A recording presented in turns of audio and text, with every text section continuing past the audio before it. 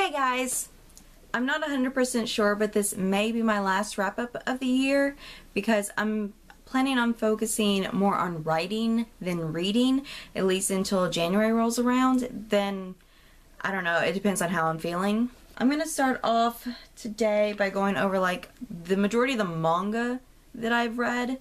And I mean, I'm sure you guys probably don't care about that, so I'm not going to spend too much time on it. But to start things off, I have volumes 29 through 42 of Prince of Tennis, and this, I officially have finished the Prince of Tennis series. Now there is new Prince of Tennis that is still an ongoing series that I haven't even started, and a part of me wonders if I'm even going to start that series because, I mean, considering how long it took for this one to finish and how many volumes it is, that's gonna be such a hassle. I don't even know how many volumes New Prince of Tennis is right now. There are a few differences between the manga series and anime series that I find half of them I like more in the anime and the other half I like more in the manga. I don't know, it's a toss-up between the two. But I really did love this series. I highly recommend it to anyone who likes the sport tennis and has a lot of time on their hands. I mean, I recommend both the anime and the manga series. Both are incredibly long. You know, set aside like a couple weeks to finish all of it. I think my only negative thing to say about it is the fact that Sakuno needs to go fall in a hole that leads to another country outside of Japan. That way we don't have to see her anymore. Next up, I read the first 4 volumes of Haikyuu. I'm pretty sure volumes 1 and 2 were rereads for me, but I wanted to start from the very beginning, and I read the first 46 pages of volume 5. And I was planning on reading all the way to the end of the Enter High. This page 46 is like right before the Enter High starts. I'm not exactly sure how many volumes is in the Enter High, but it's like, I know at least 2 or 3 games that they play.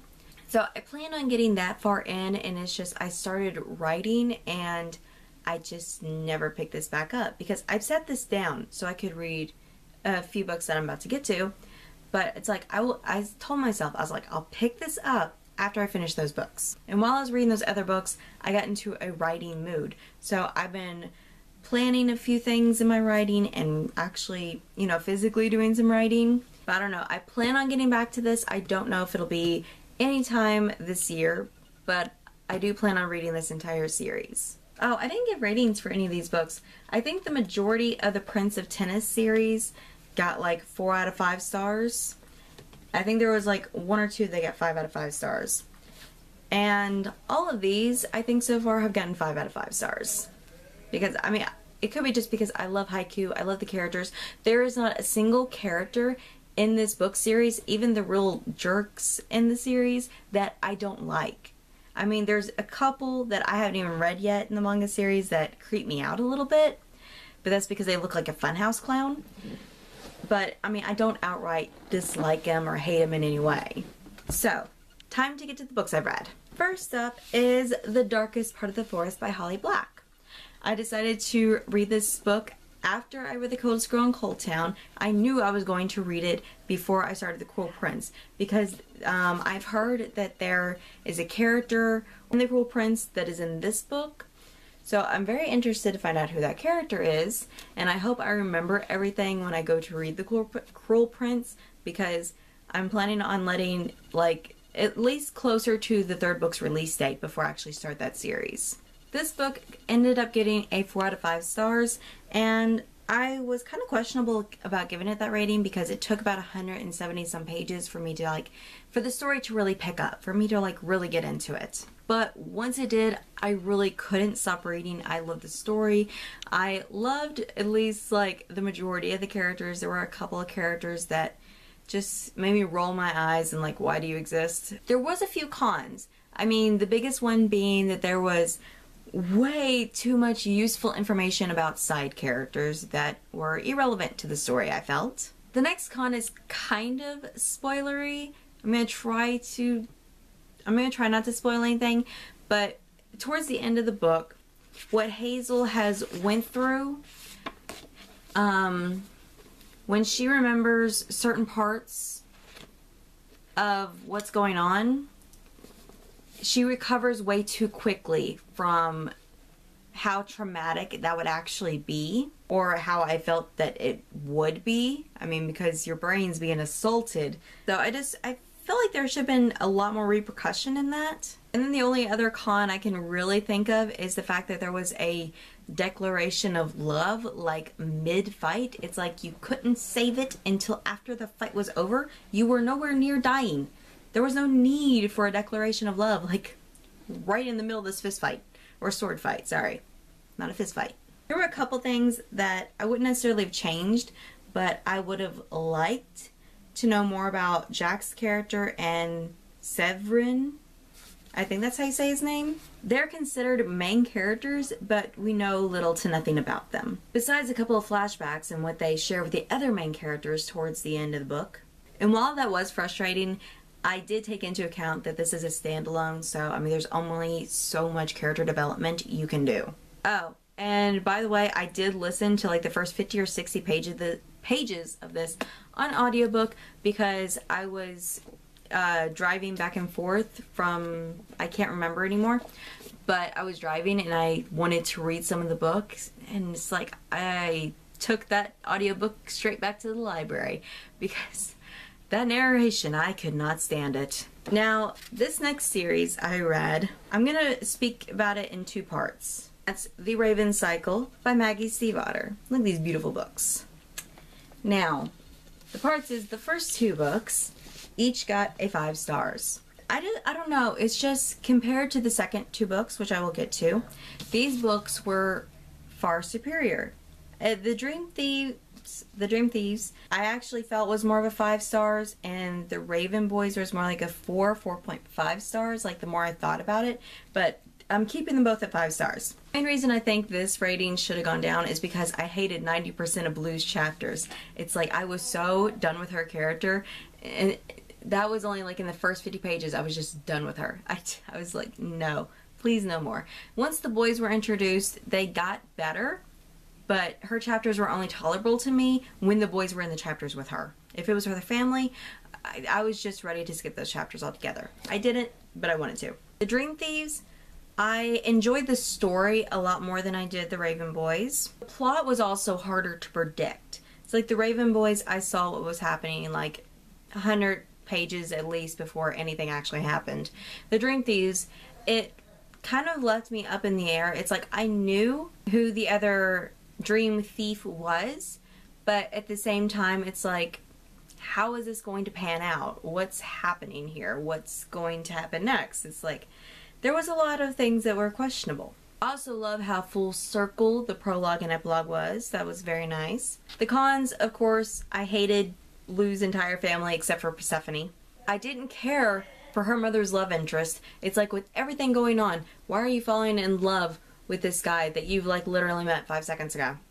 It's like, if that's not insta love, I don't know what is. And then Adam, one of my favorite characters from the Raven Boys, annoyed the hell out of me for the first 50 to 100 pages. I was so done with him. I wanted to go through the book and slap him. Thankfully, he finally got his act together and stopped being so annoying. Then we have Blue Lily Lily Blue and The Raven King. Both these books, sadly, only got a 3 out of 5 stars apiece. And on Blue Lily Lily Blue, I felt like I was almost too generous on that rating. But I kept them both at 3 stars because I do love the story. Like, the overall story, not like these stories as separate, but like all 4 of them together. Blue Lily Lily Blue introduced a few new characters, none of which I actually liked. I guess Mallory was meh, and Jessie was actually pretty decent, I guess. Also, the thing with Persephone also irritated the hell out of me, considering she was the only one from 300 Foxway that I could actually tolerate. But somehow in this book, Blue became even more of a feminist, which annoyed me because, I mean, I felt like she had a good balance in the first 2 books, and then just this one, it blew up way out of proportion, and I could really care less for that kind of attitude.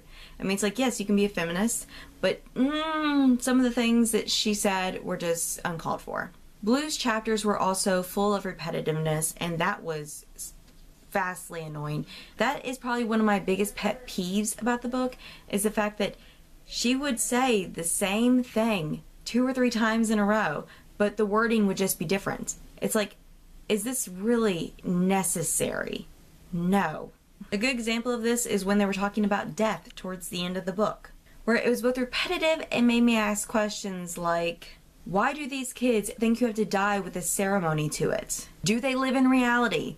People die all the time and nothing happens. I mean, they die. They die of old age. They die of disease.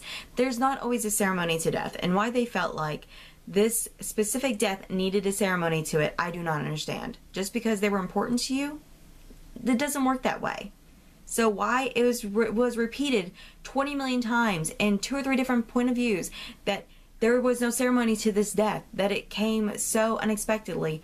I mean, yes, it was unexpected. It did not require a ceremony though. So that triggered me in ways that I probably shouldn't have been triggered. But I've had a lot of death in my family, and the fact that they thought there had to be a ceremony to it or death wasn't a thing, just, I need to calm down. I really, really need to calm down. I understand that these characters probably have had no one close to them die, even though Gansey's like, you know, had the whole death situation happen to him. But there's a difference between not experiencing it and having common sense. Other than that, the most enjoyment I got out of this book were the Adam and Ronan chapters. And really, I could read the entire book series in just their point of view and I would be ecstatic, because they're my favorite characters, my OTP. I love them so much, even though Adam did irritate the far out of me a couple times. And towards the end, although I don't like Nave, I was also very interested in what her motives were for doing what she was doing. Has she been down in that little cave that entire time? That's gotta be lonely. Then we come to the Raven King, and I'm going to try my hardest not to spoil anything for this book. But if I do, I apologize. If you don't want to be spoiled, just don't watch this part, because 9 times out of 10 something is going to slip. But everything that we have been working towards never happened in this book. And I was expecting this book to be so action-packed and just like it's so fast-paced because everything was going to happen. It's the last book. Everything has to wrap up all neat and tidy with a little bow, and nothing frickin' happened. It was like the last 80 pages when stuff finally started to happen, and it was so flippin' annoying. Everything that had been happening in the book with the demon and the forest and everything, it's just, the kids completely ignored it. They didn't even try, or at least Adam and Ronan tried. The others, like Gansey and Blue, were going to parties and hanging out with Henry or Harry. I can't remember what his name is at the top of my head. Point is, they were hanging out with him when they should have been trying to help. They were literally doing nothing. Why can't this series be about Ronan and Adam? Because they are the ones that through this entire series have actually tried to help, have tried to do something, have actually put stuff into action. Blue and Gansey have done nothing. They've been nothing really to me, like in the entire series. Don't get me wrong, I love Gansey. I do love Gansey. But it's like, what did they actually do to help? When you think about it, in this entire series, what did Blue and Gansey go off and do on their own that actually progressed the story at all? I can't think of anything off the top of my head. I'm sure there's a few things that Gansey's at least done. And I know Blue started the whole thing in motion by showing them or giving them the coordinates in the beginning of the Raven Boys. But when you think about it, Adam's the one who woke the ley line. Ronan's the one that has the special power that he does. And they use that to get bad guys out of the town, to actually work and solve problems and find these places. And it's just like Gansey and Blue don't do anything. It triggers me so bad, and that's probably why this got a 3 out of 5 stars, is because up to this point I was expecting Blue and Gansey to really actually do something, and they did nothing. They went to a toga party. That triggered me so much, considering they're the main characters and they've done nothing. Also, on a side note, their romance, I mean, was unbelievable to me in the beginning. I didn't like it. But can they kiss now? Because technically, if Cab's Water did what it did, Gansey still is the way he is, and that's why Blue could kill him with her kiss or whatever. I mean, wouldn't that still be a thing? So can they still not kiss? That was never really explained. Because I'm assuming that the same concept would apply, but I guess we're just gonna assume that it doesn't. And I will say, The one thing I do like about Blue is her interactions with Ronan. I feel like they had a good chemistry, a good friendship. I really did enjoy their moments. But like I said before, I would read 10 books about Ronan and Adam. I would never get tired of it. They wouldn't even have to do anything dangerous or action-packed. They could just be living their lives, you know, being them. I'm sure Ronan would cause a lot of drama anyways. But, I mean, to me, they're the main characters. They're the ones that did the majority of everything that had happened in the series. And they're just the cutest couple ever to me. So I probably triggered so many people by that. I know like the vast majority love these books. They love the characters, especially Blue, and I can't like Blue. I'm sorry. I tolerated her, and that was basically it. Found the romance between her and Gansey completely unrealistic, but mainly just on Gansey's side. I don't see how Gansey could like her at all. Because, I mean, it wasn't just the fact that she, like 90% of what Gansey said, she went feminist mode on him and snapped at him and was downright rude in some aspects, especially since he didn't understand what he said was offensive. And there was a couple of things that she snapped at him for that I wasn't even sure why she was offended by it. So, I mean, I don't know. It's just, I understand why she liked him, but I don't understand why he liked her at all. I don't understand why Adam liked her either. But I really have to stop talking about these books because I can rage about them, especially the relationship between Blue and Gansey, and Blue's family, and Blue in general. And sometimes Gansey. Gansey can be pretty annoying in the book.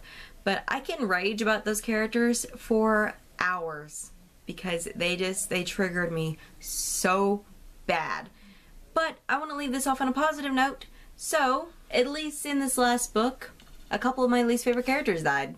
But yes, those were all the books that I've read since my last wrap-up. I'm not even sure when that was. But with that, thank you guys so much for watching, and as long as you don't unsubscribe, I will see you guys next time. Bye!